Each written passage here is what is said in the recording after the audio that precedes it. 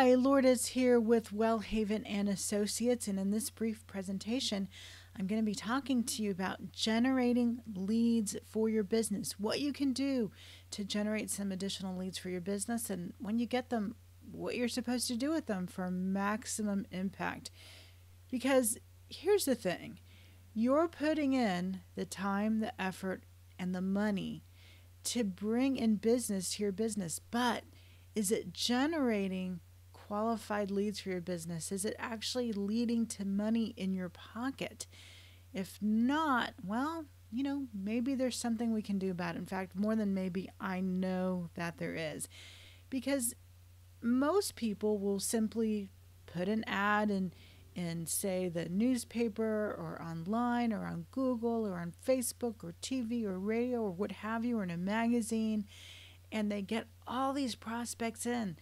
And certainly they have, a plan to help those prospects that come and are ready to buy. But what happens to those that aren't ready in that moment to purchase? Well, if you don't have a follow-up sequence for every prospect, not just those that are ready to buy, but not just every prospect, but even your existing customer base, well, you're leaving money on the table. You're not really taking advantage of all of that your efforts could bring to you. The concept is simple, actually, of what to do. It's just a matter of doing it, to be quite honest with you. What you want to do is to help your prospects and customers to define themselves through an ongoing communication funnel for increased sales. So let's break this down a little bit further. First, we talked about helping your prospects and customers to define themselves. And then we talked about through ongoing communication funnels. So let's talk first about what I mean by define themselves. By define themselves, I mean that their actions, not what they tell you, not what you would like for them to be, not what you think they ought to be, not what they think they ought to be, but through their actions, they will tell you how to relate to them on an ongoing, forward-going basis. Let me give you an example. Let's say that you launch a campaign of some sort and you have 100 people come through your business. That would be wonderful, wouldn't it? So let's say that you have 100 people come through your business. 10% of those actually purchase your product. You have 90 that aren't ready right now. Well, that tells you something about those 90. They didn't purchase. They may not be ready right now. They may not ever be ready. Now, what if you could do something a little bit different for those 90? You could communicate with them, encourage them to take another step forward towards you, if you will, right? Towards your product or service. Some of them will and some of them won't. Those that will, well, they're a little bit of a warmer lead, aren't they? Those that won't either are not interested or not interested right now. So even though there may be those that are saying, oh my gosh, I love this and I'm really interested and I want to do business with you, if they're not willing and able to take a step forward, whatever that step forward is, and it depends on each different company, but if they're not willing to take a step forward towards you, then they're not ready right now and maybe never. So this is a way that you can sort of parse, if you will, your prospects and customers so that you know how to relate to them better. Now, let's talk about the next portion of it, and don't worry if you don't understand this because we're going to get into some examples. The next portion of it is the ongoing communication funnel. So you will initiate and continue the communication with your prospects and customers through education and offers according to their definition, or I like to say their preferences. So in that first example where you had 100 potential prospects come in, 10 of them bought your product or service, 90 are left. Okay, now you're going to continue the communication with them, be it through direct mail, through an email newsletter, through something targeted towards them, and you're going to see who reacts, how they react, and how you can change your offer to make it more palatable to them, perhaps, or to make it more in line with what they need, or to maybe even educate them a little bit further so that they understand why they need your product or service. I hope that makes sense. But let's go on because, again, I'll get to some real world examples in just a little bit. So let's talk first about how to initiate the process. You have an ad out there, right, somewhere in the world. And now how do you go from that? Well, first, the initial communication, whether it be an ad or it be something online, or you've met someone in person or at a trade show or at a networking event, it doesn't matter. The concept is the same. Basically, you want to prove your value, your company's value, and offer something of value so that your prospect and customer will allow and positively anticipate additional communication from you. So let's take that first example again. You initiated with some kind of promotional campaign. 10% bought. They're awesome. They're buyers. They're on your buyers list. 90% did not, right? Well, now with those 90%, you want to offer them something that sets you apart, that gives you credibility, that gives them something of value for free, and that they will want to give you willingly in order for you to receive permission for you to continue to communicate with them. So, for example, you might ask them, gosh, we'd love to send you coupons or special offers to our Insiders Club. Can we have your email address, or can we have your home address, or whatever? Where should we mail these coupons to? Something like that. So that you're getting their information, they're taking a step forward. If they say no, then hey, they're not interested, okay? Or they're not interested right now, or they're not interested in that offer, or you haven't proven your value. Any one of those things are possible. Or they're not a good fit. It doesn't matter. You're continuing the dance. You're not getting down on yourself. You're not getting down on them. You're just continuing that communication process instead of ignoring that 90% that didn't immediately jump to your offer. So remember, value is in the eye of the beholder, as it were. It should be something that your target market specifically wants. So, for example, let's say that you own a pest control company, as an example, and maybe you offer them a coupon for an in-home evaluation. You offer them an inspection to see whether or not they have, certain pests in their homes, or you offer them a one-time trial of your service. I'm not sure. I would suspect that a one-time trial may not prove your value, but perhaps in the extermination business, using that as an example, that maybe offering them an inspection to let them know where they stand as far as pests in their homes, that would make sense. Maybe termites are an issue in your area. So maybe you can do some kind of termite evaluation. And that's something that a homeowner could potentially value, right? And so from there, they give you their information, you continue the dance, and then you can offer them additional products and services. So let me give you some more examples. You might offer, in exchange for that permission that you are going for to continue the communication, Insider only specials, announcements, or coupons. And ladies, I know that you know this one well. I know that when I go to shop at certain stores, they often ask me for my email address and they'll say, would you like to be on our email newsletter? We'll send you a coupon or we'll send you announcements from time to time. And I generally love to take advantage of those because the specials are usually pretty awesome. So I know we've all seen some of those. Maybe you'll want to offer a problem-solving report or reports of some sort in your niche. Maybe you're solving a problem for people.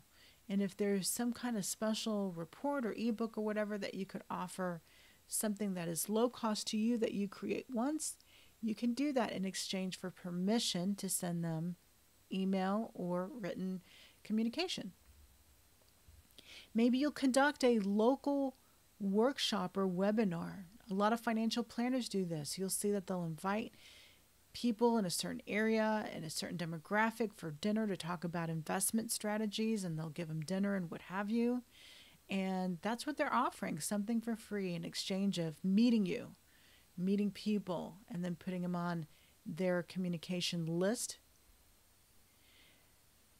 A stripped down version of your paid product. This happens in software a lot, where you'll get the free version of a product that does almost everything you need, just enough so that you can kind of give it a try and make sure that you like it. That works very well. At least it works very well for me.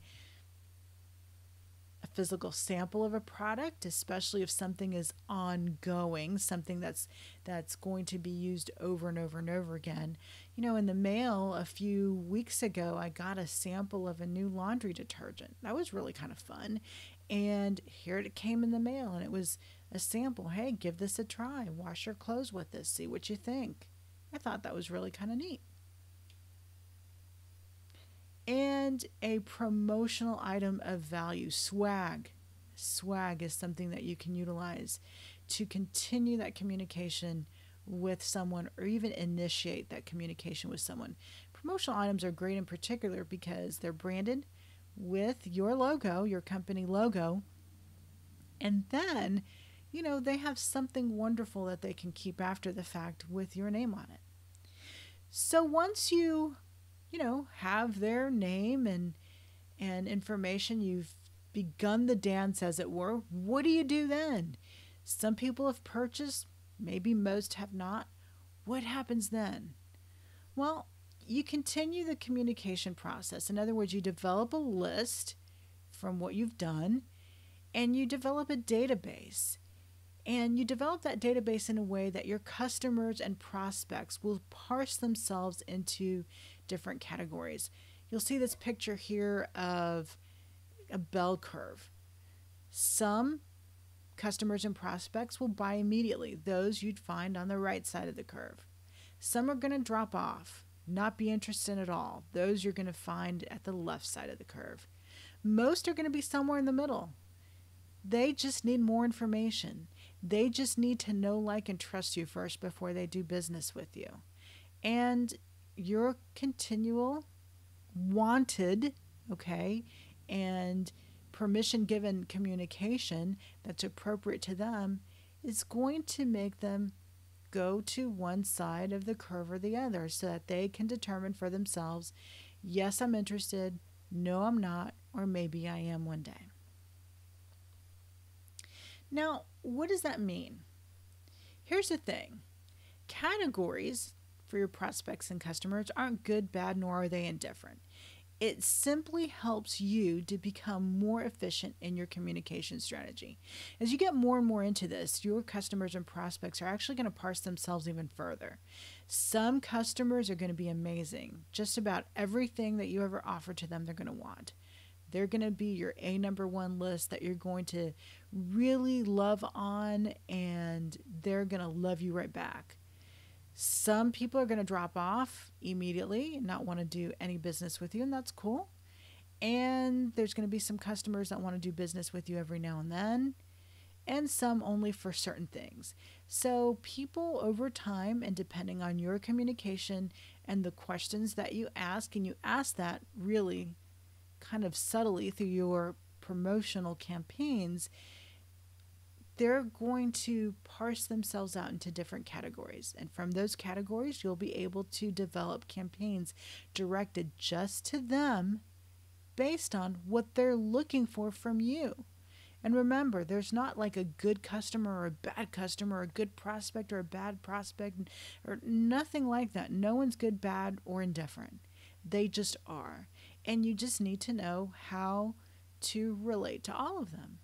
And through continual, ongoing, measured, planned communication with them in creative and fun ways, you'll be able to do just that. So, you'll communicate with your database in a way that is most appealing to them as individuals, even though they're going to be in different categories over time, depending on how they buy and how they react to your promotional campaigns and such. Still, by putting them into different categories, it's really defining them in relation to you, and they will feel more and more as if you understand them and are relating to them as individuals, and that's exactly what you want. So you'll have a follow-up and follow-through sequence to remain top of mind and to make more offers depending upon how they react to you. How they react to you is basically them telling you, I want to hear more about you, I want to hear more from you, or I want to hear less. And what they need and what they want is what you'll give them. In this way, you'll spend your resources wisely on those that want you now, while continuing the dance with those that will likely want you a little bit later. In this way, the resources that you've spent in meeting prospects and customers is optimized. So you're not just going out there and just throwing one campaign after the other, after the other, after the other, and not getting to the meat of the matter, not